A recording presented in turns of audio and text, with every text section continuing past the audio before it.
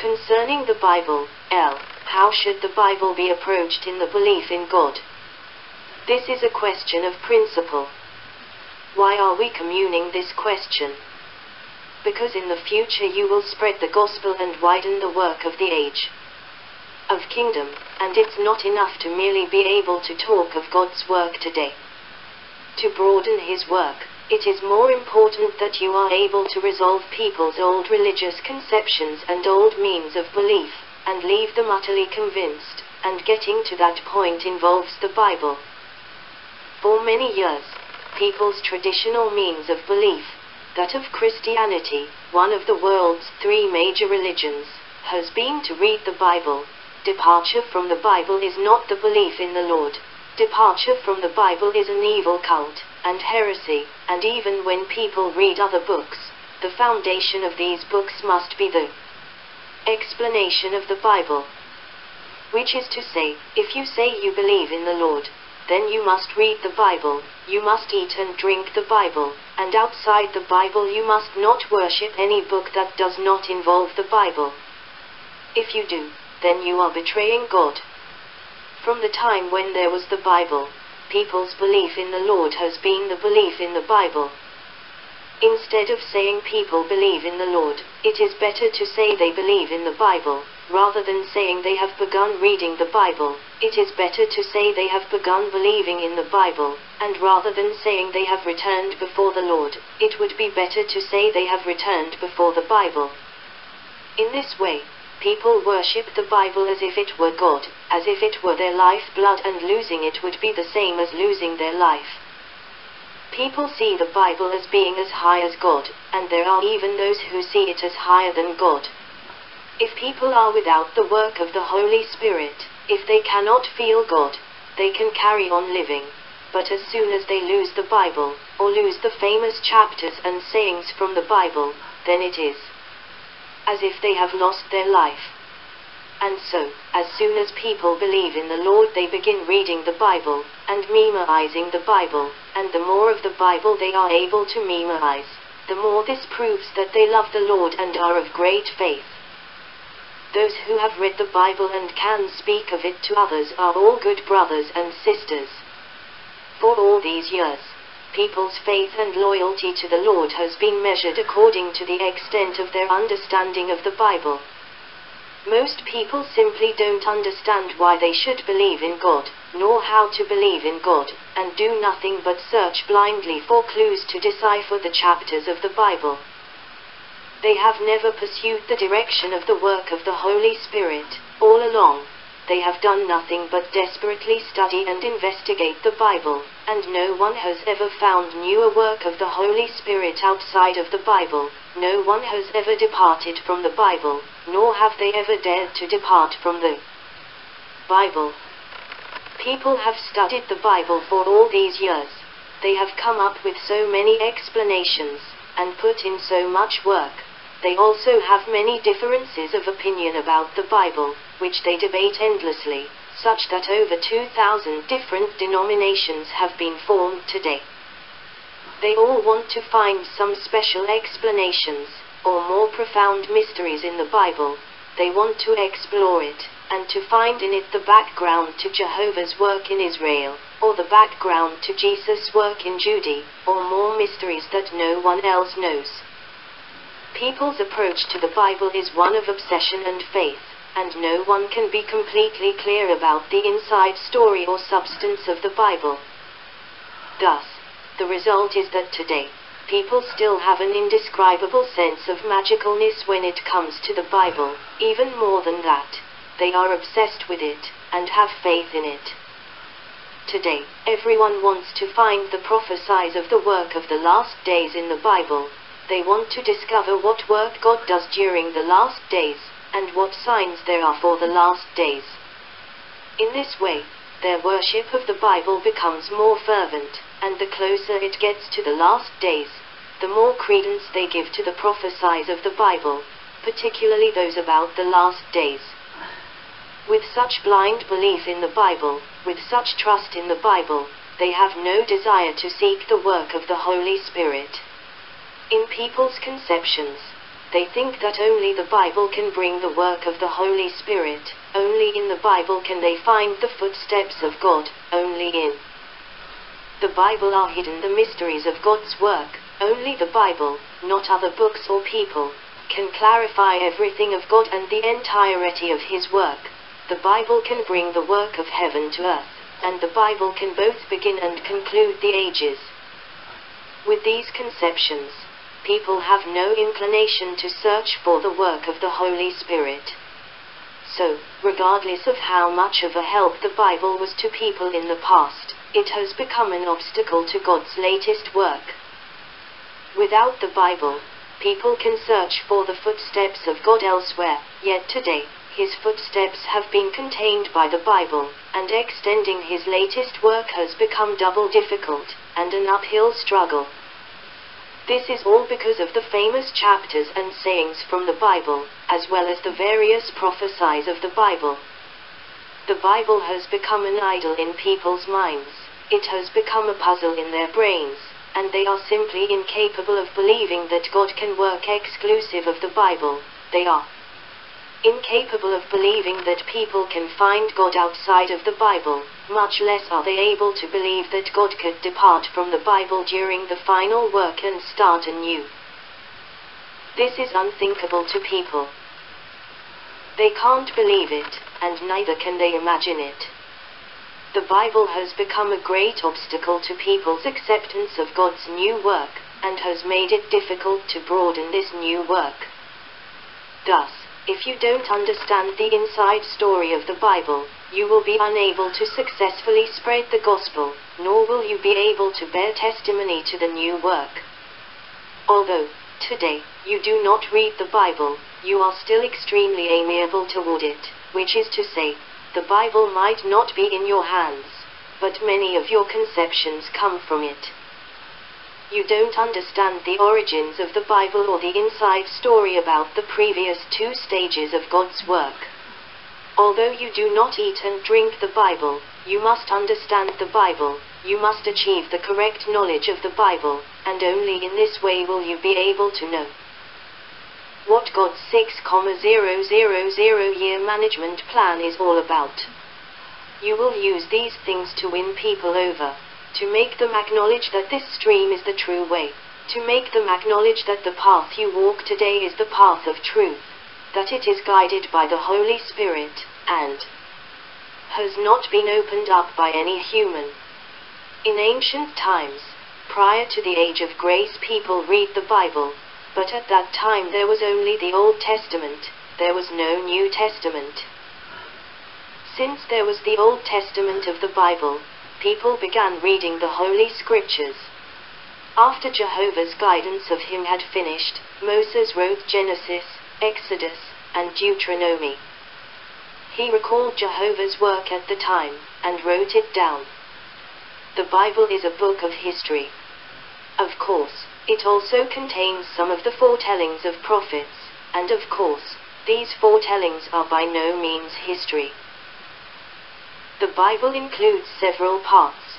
There is not just prophecy, or only the work of Jehovah, nor are there only the Pauline epistles. You must know how many parts the Bible includes. The Old Testament contains Genesis, Exodus, and there are also the books of prophecy that they wrote. At the end, the Old Testament finishes with the book of Malachi. It records the work of the Age of Law, which was led by Jehovah. From Genesis to the book of Malachi, it is a comprehensive record of all the work of the Age of Law. Which is to say, the Old Testament records all that was experienced by the people who were guided by Jehovah in the Age of Law. During the Old Testament Age of Law, the great number of prophets raised up by Jehovah spoke prophecy for him. They gave instructions to various tribes and nations, and foretold the work that Jehovah would do. These people who had been raised up had all been given the spirit of prophecy by Jehovah. They were able to see the visions from Jehovah, and hear his voice, and thus they were inspired by him and wrote prophecy. The work they did was the expression of the voice of Jehovah. It was the work of prophecy that they did on behalf of Jehovah, and Jehovah's work at the time was simply to guide people using the Spirit. He did not become flesh, and people saw nothing of his face. Thus, he raised up many prophets to do his work, and gave them oracles that they passed on to every tribe and clan of Israel.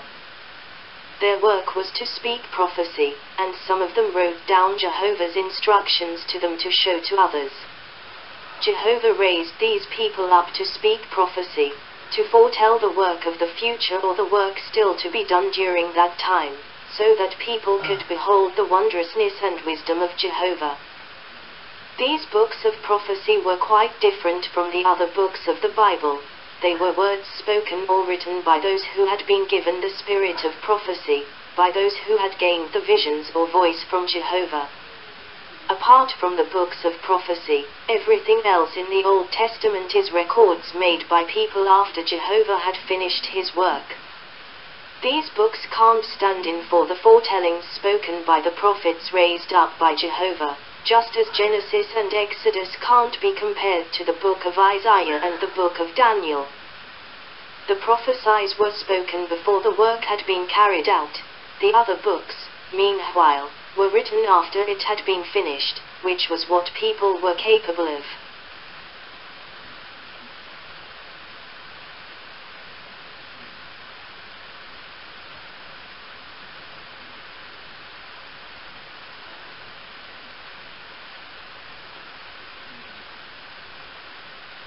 The prophets of that time were inspired by Jehovah and spoke some prophecy. They spoke many words, and they prophesied the things of the age of grace, as well as the destruction of the world in the last days, the work that Jehovah planned to do. The remaining books all record the work done by Jehovah in Israel. Thus, when you read the Bible, you're mainly reading about what Jehovah did in Israel. The Bible's Old Testament primarily records Jehovah's work of guiding Israel, his use of Moses to guide the Israelites out of Egypt, who rid them of the Pharaoh's shackles, and took them out into the wild, after which they entered Canaan, and everything following this was their life in Canaan. All apart from this is records of Jehovah's work throughout Israel. Everything recorded in the Old Testament is Jehovah's work in Israel. It is the work Jehovah did in the land in which he made Adam and Eve. From when God officially began to lead the people on earth after Noah, all that is recorded in the Old Testament is the work of Israel. And why is there not recorded any work beyond Israel? Because the land of Israel is the cradle of mankind. In the beginning, there were no other countries apart from Israel, and Jehovah did not work in any other places. In this way, what is recorded in the Bible is purely the work in Israel at that time. The words spoken by the prophets, by Isaiah, Daniel, Jeremiah, and Ezekiel, their words foretell his other work on earth. They foretell the work of Jehovah God himself. All this came from God. It was the work of the Holy Spirit, and apart from these books of the prophets, everything else is a record of people's experiences of Jehovah's work at the time. The work of creation happened before there was mankind, but the book of Genesis only came after there was mankind. It was a book written by Moses during the age of law. It's like the things that happen among you today. After they happen, you write them down to show to people in the future, and for the people of the future, what you recorded are things that happened in times past. They are nothing more than history. The things recorded in the Old Testament are Jehovah's work in Israel, and that which is recorded in the New Testament is the work of Jesus during the age of grace. They document the work done by God in two different ages. The Old Testament documents the work of God during the age of law, and thus the Old Testament is a historical book, while the New Testament is the product of the work of the age of grace. When the new work began, these books became out of date, and thus, the New Testament is also a historical book. Of course, The New Testament is not as systematic as the Old Testament, nor does it record as many things. All of the many words spoken by Jehovah of the Old Testament are recorded in the Bible, whereas only some of the words of Jesus are recorded in the lower Gospels.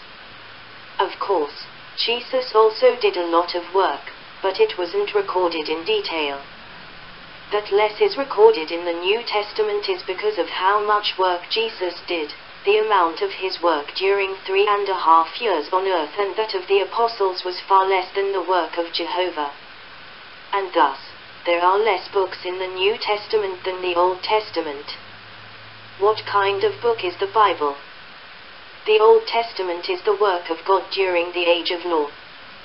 The Old Testament of the Bible records all the work of Jehovah during the age of law and his work of creation. All of it records the work done by Jehovah, and it ultimately ends the accounts of Jehovah's work with the book of Malachi.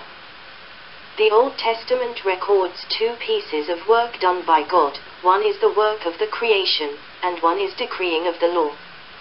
Both were the work done by Jehovah. The age of law represents God's work under the name of Jehovah. It is the entirety of the work carried out primarily under the name of Jehovah. Thus, the Old Testament records the work of Jehovah, and the New Testament records the work of Jesus, work which was carried out primarily under the name of Jesus. Most of the significance of Jesus' name and the work he did are recorded in the New Testament. In the time of the Old Testament, Jehovah built the temple and the altar in Israel. He guided the life of the Israelites on earth, proving that they were his chosen people, the first group of people that he selected on earth and who were after his own heart. The first group that he had personally led, which is to say, the 12 tribes of Israel, were Jehovah's first chosen ones, and so God always worked in them, right up until the work of Jehovah of the age of law was concluded. The second stage of work was the work of the age of grace of the New Testament, and it was carried out among the tribe of Judah, one of the 12 tribes of Israel. That the scope of the work was smaller was because Jesus was God become flesh. Jesus worked only throughout the land of Judah, and only did 3.5 years of work. Thus, what is recorded in the New Testament is far from able to surpass the amount of work recorded in the Old Testament. The work of Jesus of the age of grace is primarily recorded in the 4 Gospels. The path walked by the people of the age of grace was that of the most superficial changes in their life disposition, most of which is recorded in the epistles. The epistles show how the Holy Spirit worked at the time. Of course, regardless of whether Paul was chastised or struck by misfortune, in the work he did he was instructed by the Holy Spirit. He was someone used by the Holy Spirit at the time. Peter, too, was used by the Holy Spirit, but he didn't do as much work as Paul.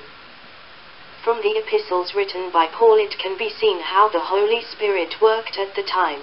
The path Paul led was the right one, it was correct, and it was the path of the Holy Spirit.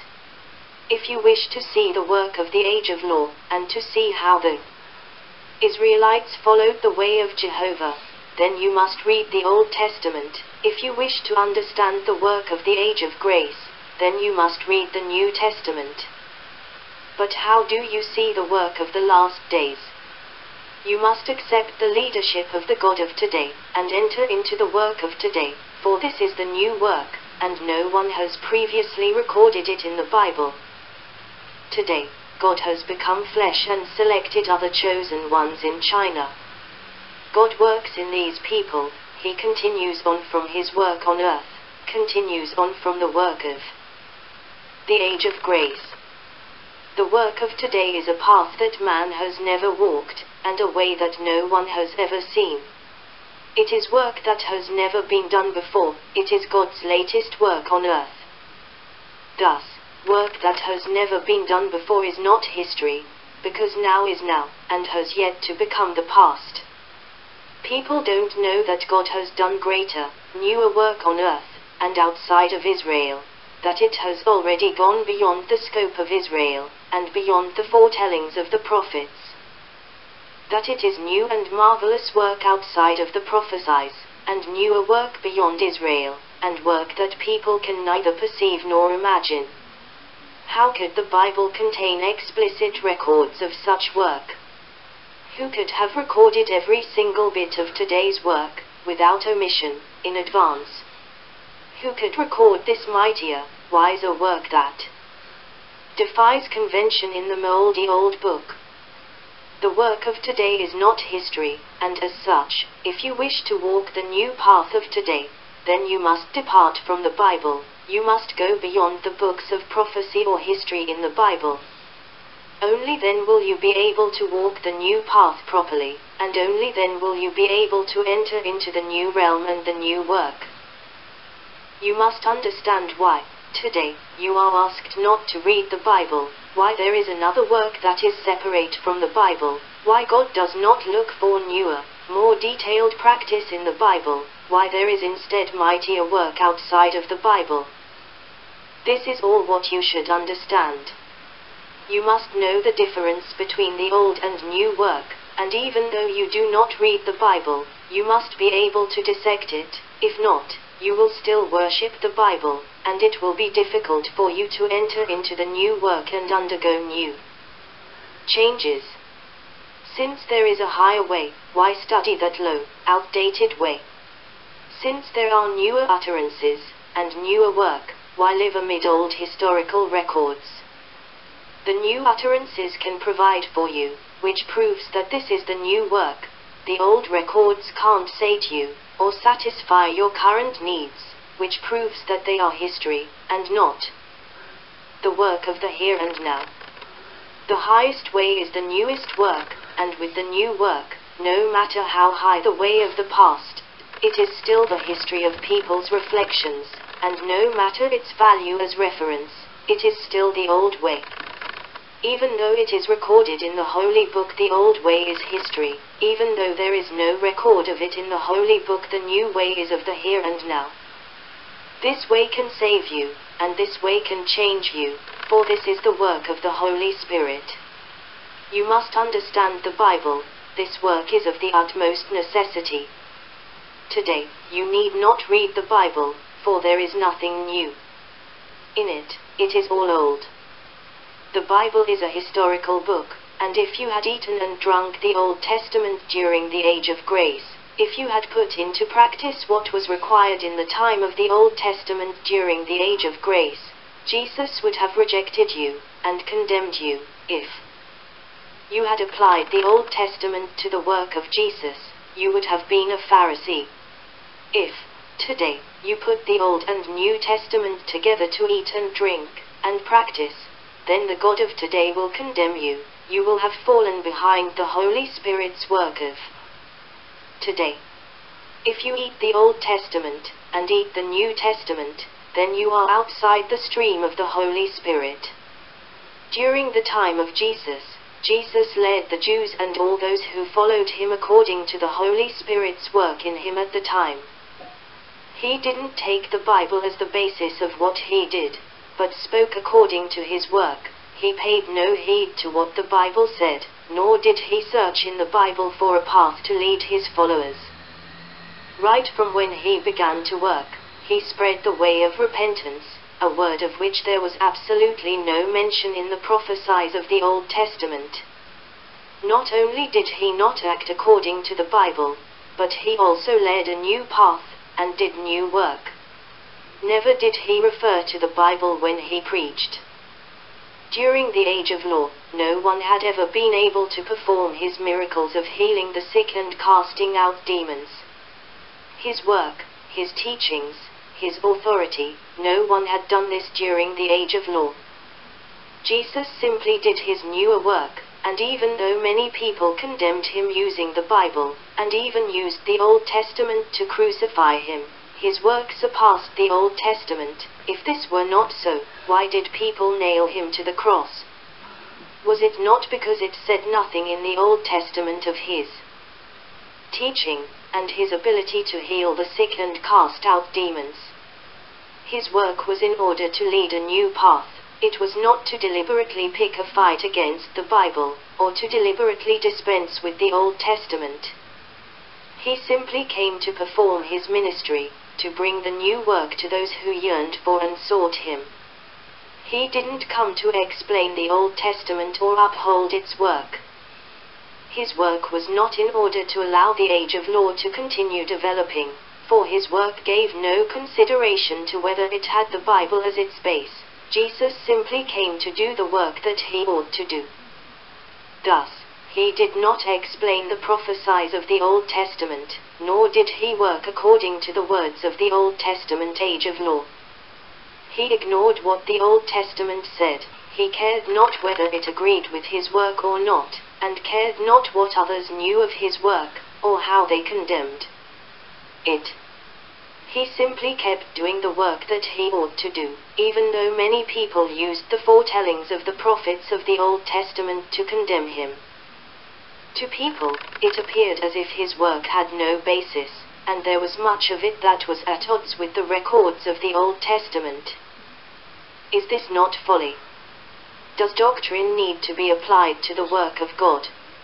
And must it be according to the foretellings of prophets? After all, which is greater, God or the Bible? Why must God's work be according to the Bible? Could it be that God has no right to exceed the Bible? Can God not depart from the Bible and do other work? Why did Jesus and his disciples not keep the Sabbath? If he were to keep the Sabbath and practice according to the commandments of the Old Testament, why did Jesus not keep the Sabbath after he came, but instead washed feet, covered head, broke bread, and drank wine? Isn't this all absent from the commandments of the Old Testament? If Jesus honored the Old Testament, why did he defy these doctrines? You should know which came first, God or the Bible. Being the Lord of the Sabbath, could he not also be the Lord of the Bible? The work done by Jesus during the time of the New Testament opened up new work. He did not work according to the work of the Old Testament, nor did he apply the words spoken by Jehovah of the Old Testament. He did his own work, and he did newer work, and work that was higher than the law. Thus, he said, "Think not that I am come to destroy the law, or the prophets. I am not come to destroy, but to fulfill." Thus, in accordance with what he accomplished, much doctrine was broken with. He took the disciples to the grain fields to pick and eat the heads of grain. He did not keep the Sabbath, and said the Son of Man is Lord even of the Sabbath day. At the time, according to the rules of the Israelites, whosoever didn't keep the Sabbath would be stoned to death. Jesus, however, neither entered the temple nor kept the Sabbath, and his work had not been done by Jehovah during the time of the Old Testament. Thus, the work done by Jesus exceeded the law of the Old Testament. It was higher than it, and was not in accordance with it. During the age of grace, Jesus did not work according to the law of the Old Testament. He had defied those doctrines. Today there are still people who adhere to the Bible, and the law of the Old Testament in particular. Does this not deny the work of Jesus?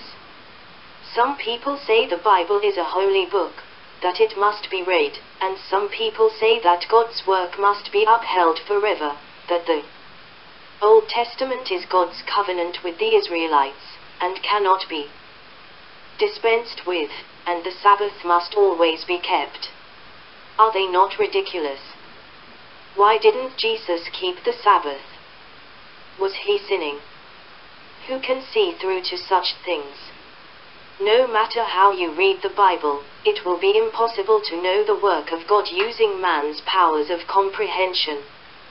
Not only will you not gain a pure knowledge of God, but your conceptions will become ever more egregious, such that you begin to oppose God.